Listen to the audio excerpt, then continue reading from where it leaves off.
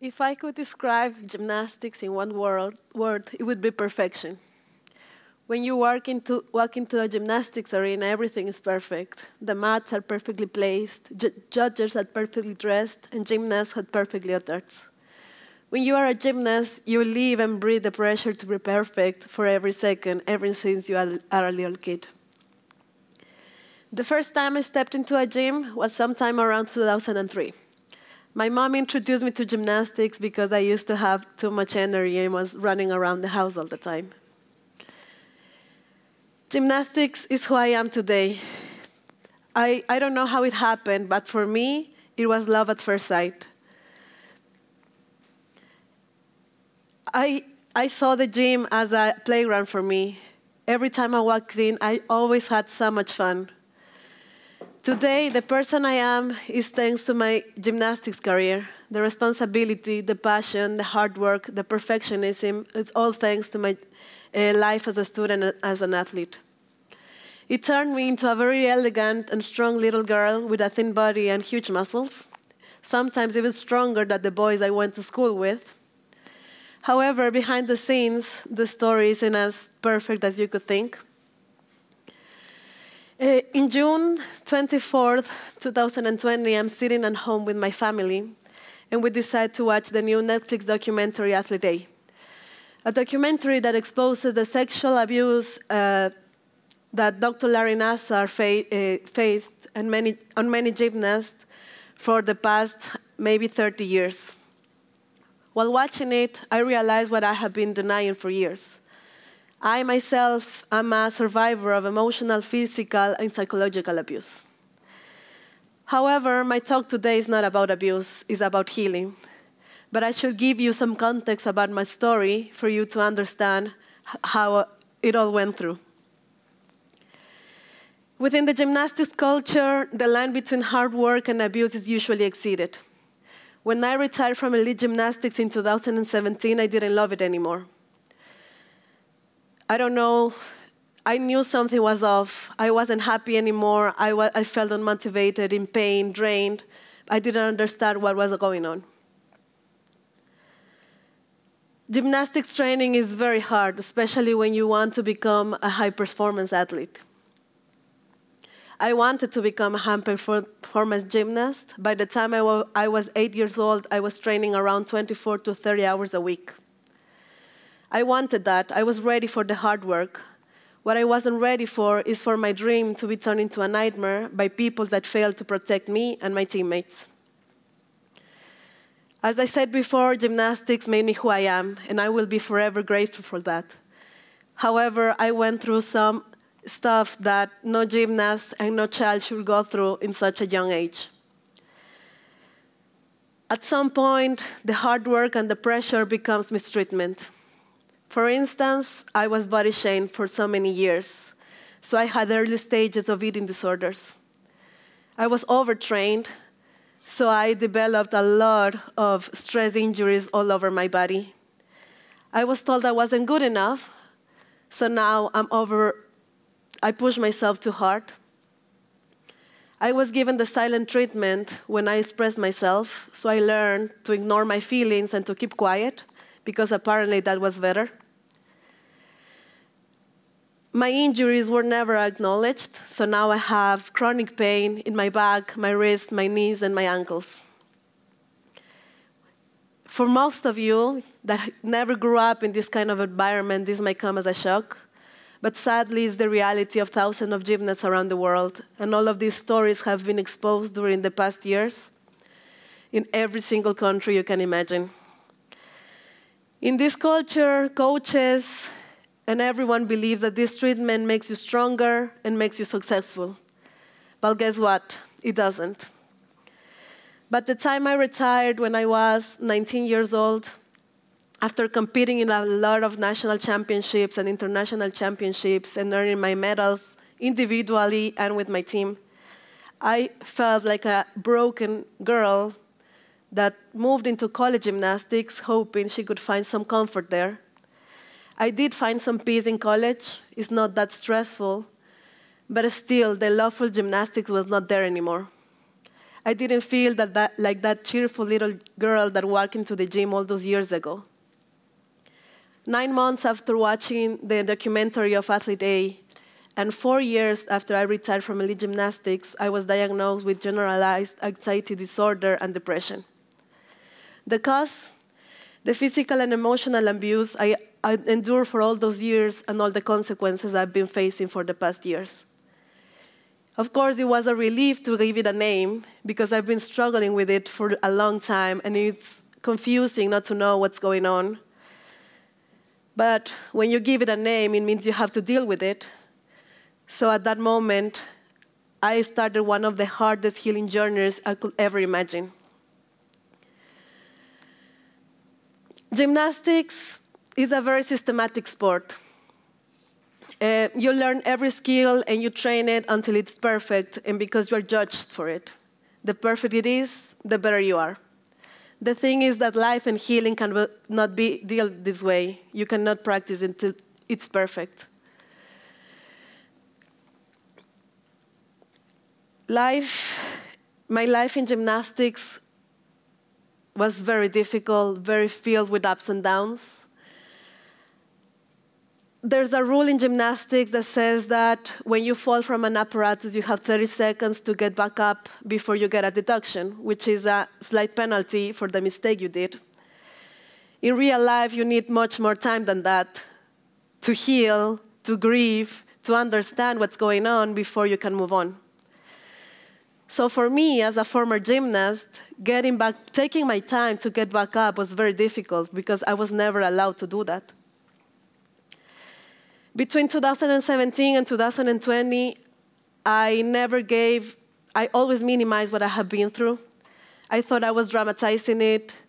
I even felt guilty for thinking that my coaches and the people around me would ever hurt me. When the pandemic started and we were locked down, I had too much time to think about it, and I could actually have enough time to process what I have been through and to go back through my experiences and my memories. Of course, it helped me to understand what had happened. The only problem was I was not allowing myself to feel.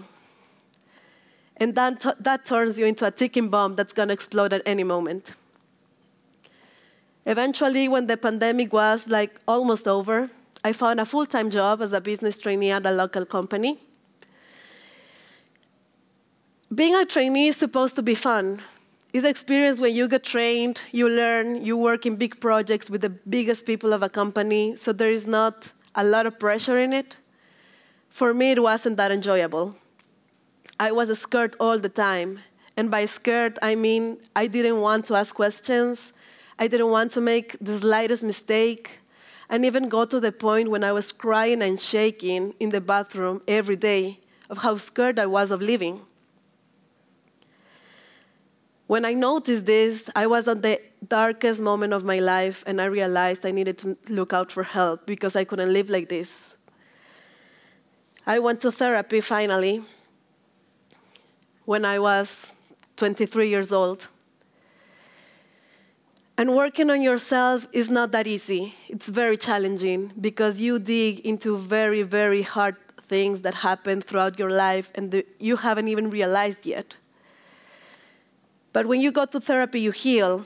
You heal the you are today. You heal your inner child. You heal your relationships. You heal your mind, and you heal your body. In theory, healing happens in stages. You go from denial and grief, and in the end, you have depression and acceptance. But the truth is that healing doesn't work like that for everyone. You can have as many stages as you need to have. For me, one of the most important parts of my journey has been allowing myself to feel. For 17 years, I was told that everything that was happening around me was more important than my own feelings. So giving myself the chance to sit down and accept that I was tired, that I was sad, and that I was angry was a huge step for me. Writing was an amazing tool. I could finally be honest with myself. And to keep it to me, I didn't have to share with anyone. I want it for me. Of course, I spent months of therapy crying all the time with my therapist, telling her my stories, telling her how sad I am for the little me that wasn't able to have as much fun as she would have to. But I found a lot of comfort, peace, and relief in hurting, because it's okay to hurt sometimes. And if you don't hurt and you keep it inside, it's going to haunt you for years and years. After that, the next huge step for me was talking to my parents. That was a particularly difficult conversation because, as I said, my mom was the one who took me into gymnastics. When I told them what I've been going on, they felt guilty, of course, because they took me there. But they weren't. I knew they weren't guilty. They introduced me to gymnastics for me to grow and to have fun. And you learn a lot of things about life in this kind of activities. So they are not to blame. And I'm still trying them making them to understand that it's not their fault. And I'm really grateful that I went through that experience because a lot of good came out of it also. So forgiving someone that did relatively no bad has been easy. But forgiving myself has been the hardest part of it. Today, I still think that as an 8-year-old girl, I would have made better decisions. But what could have I done? I could have retired earlier, maybe. I could have spoken up, but I was a child. I didn't know what was going on around me. The people, my coaches, they should have known better. They should have known the better decisions, and they should have protected me, not me. I did the best I could to protect myself as a kid that was growing up in an abusive environment. Growing up in this kind of environment broke me. I lost myself in there. When I retired, I didn't know who I was outside of gymnastics or outside the abuse. I was ready to live in this full survival mode all the time. But it turns out it's not necessary when you are in a healthy environment. Right now, years after I retired and years after all these experiences, I'm getting to know the me that lives in thrive mode. I am a 23-year-old woman that is starting to put boundaries, that is starting to say no, that doesn't feel guilty when she's resting and when she's tired. I am finding a happier life outside that environment, and I am understanding that that shouldn't define me. I could tell you that healing is there's a process for it or a recipe, but there is not. One day you feel like everything is so much better, and the next one you're struggling to shower or to get out of the bed again. In healing, sometimes you feel like you're taking one step forward and 3 steps back, but that is not true. The fact that you understand your feelings, the fact that you know that something had triggered a memory or an experience, that it's important and it's an achievement. And maybe someday you can be standing here telling your story and be proud about yourself because you overcame it.